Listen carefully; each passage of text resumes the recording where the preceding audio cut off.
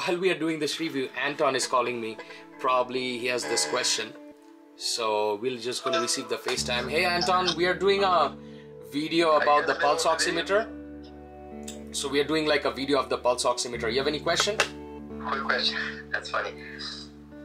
I'm trying to do the blood O2 levels on my Apple Watch, right?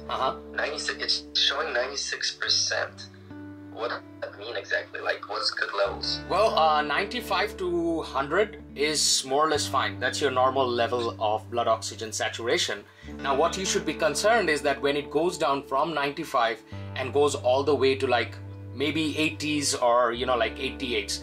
Now, there is a lot of stuff, and that is the reason I'm making this video. You know, like I would highly recommend you to go and watch that video because there's a lot of stuff that you need to know about when your saturation goes below 90s, and if you are having associated symptoms of like any sort of like respiratory distress, or you're having like shortness of breath, that's where you should be concerned about. And it's a very good thing that, you know, back in the days in our ER, like all of our residents, we used to have this pulse oximeter. And guess what you're having with Apple Watch Series 6, Anton? You're having it built in on your wrist. That's awesome. That shows that we are in 2020. I know. I just wish they would tell me like what the levels mean exactly. But I'll definitely check out your video. When is it being uploaded? So I'm doing the video right now, and I'm gonna upload it probably tomorrow or day after tomorrow. I'll try to upload it as soon as possible because I know that a lot of other my friends are calling me and they're asking me the same question. So I'll try to make it today or tomorrow. Sounds good. Sounds good. Alrighty? I was like, what's going on? Alrighty. Take care, brother. I'll call you later. Yeah. Welcome back to the channel, Techado. And thank you, Anton, for asking this really good question that what is blood oxygen saturation, right? Well, blood oxygen saturation is something that we, back in the days in ER, we used to carry something like this. Now, this is a pulse oximeter. So whenever you put this pulse oximeter, you have been seeing that, and turn this on, you will see that it shows you, it will try to calculate it, and it will show your saturation level, and it will show your pulse rate. So right now you'll see that my pulse rate is 103 and 99. Usually a resting pulse rate should be from somewhere between 60 to 90. Anything above is considered to be as a little bit tachycardic.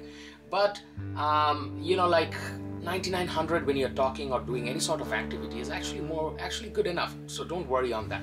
Our main picture will be this, which is SpO2, which is blood oxygen saturation in your blood. Now, this is not very accurate again. This is our initial step of diagnosis. So 95 to 100 is totally normal. Now folks, if you are having a scenario where your Apple Watch is just showing your oxygen saturation to be like 93, 92 and 91, and you are not having any symptoms, like what do I mean by symptoms? Symptoms means that you do not have any difficulty in breathing, you do not have any sort of respiratory distress, which means that you are not doing kind of labored kind of breathing or anything, and you feel perfectly fine. Be careful with those numbers because sometimes these numbers might be errors, especially you know, like pulse oximeters are more used in the fingertip. So this is not a perfect analysis of your you know, like saturation of oxygen. And if you're just curious what is the perfect analysis, then in ER or even in our, you know, like usually we do it in more in ER, that we use like something called, we call the analysis as arterial blood gas analysis, which is ABG. And ABG is usually taken from one of the main artery. It can be taken from your femoral artery or your subclavian artery, or, you know, sometimes I've seen even in like that's a very painful process if you do not have a line or anything connected.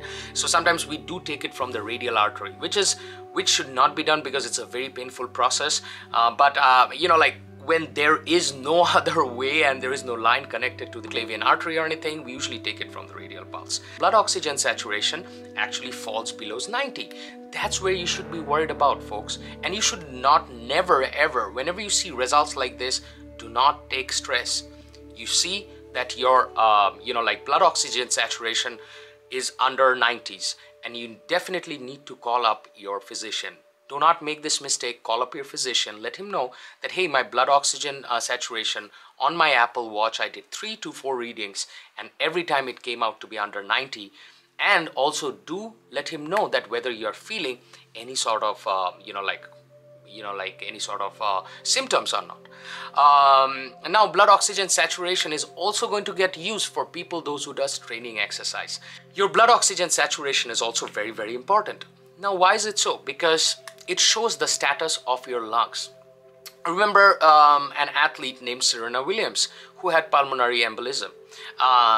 When Serena had pulmonary embolism, I'm pretty sure, she was playing a tennis match at that time, and they were continuously monitoring her SpO2, which is blood oxygen saturation again. So blood oxygen saturation is the first step that everybody needs to take, and every physician actually takes or measures before you give pure oxygen therapy or before you go for arterial blood gas analysis. Usually in ER, whenever we see somebody is having a labored breathing, or when we are seeing somebody is having a respiratory distress, or their respiratory rate, which we count as certain amount, there's a certain range to it. I don't want to disclose all this because then you'll be overwhelmed. But when we see that there's a severe decrease in respiratory rate, but somebody's conscious, we usually start to put them on, like some sort of oxygen therapy. Also a very, very good tool, and kudos Apple for bringing the single most important feature in 2020, because now we have COVID-19 going on, and then we have people, those who are suffering from COPD, those who are suffering from bronchial asthma and everything.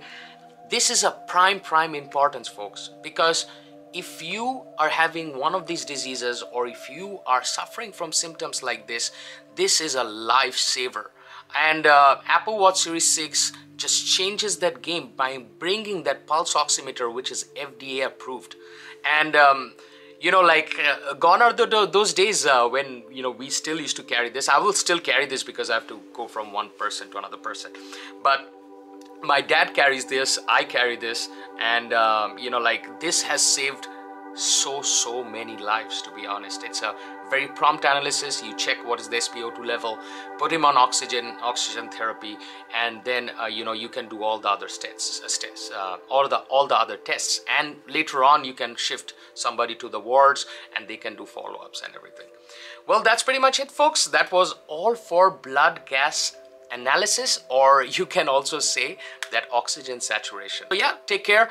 Remember, folks, whatever you hear from Techado, whatever I tell you in this channel, your first resort will always be your prime physician. If you're watching from third world countries, if you're watching from first world countries, do contact your emergency services. So till then, take care. Good night.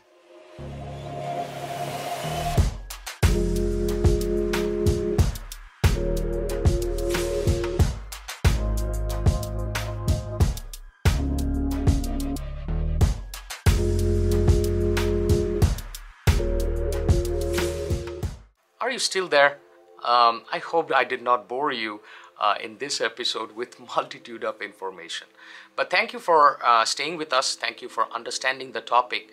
You do not need to subscribe to the channel, because this channel is not a dedicated show-off kind of a channel. Most importantly is that please share with your friends, families, because this small information about a pulse oximeter that costs you $30, even if you didn't buy the Apple Watch Series 6, is going to be so helpful, not only for you, but your whole family. You do not even have a clue how much emphasis I can give to this pulse oximeter. So take care. See you guys on another health episode, which might happen again next week. Good night.